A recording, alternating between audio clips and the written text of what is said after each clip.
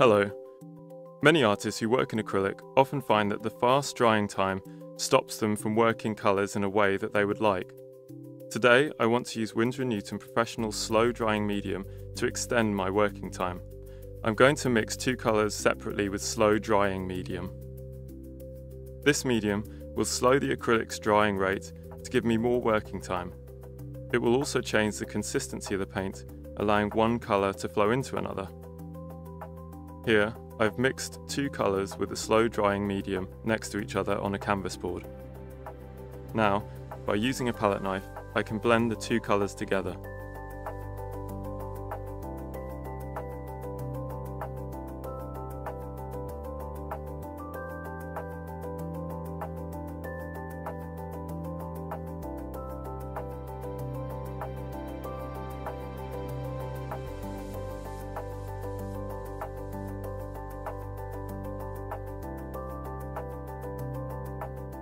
If I needed, the slow drying medium would give me time to add more colours, which again I can manipulate without it drying too quickly.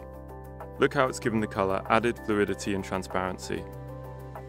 As you can see, I could drag the colours through the fluid colour to create even more interesting effects. Just bear in mind, if you're going to varnish your painting, your colour will take longer to dry. Thank you for watching.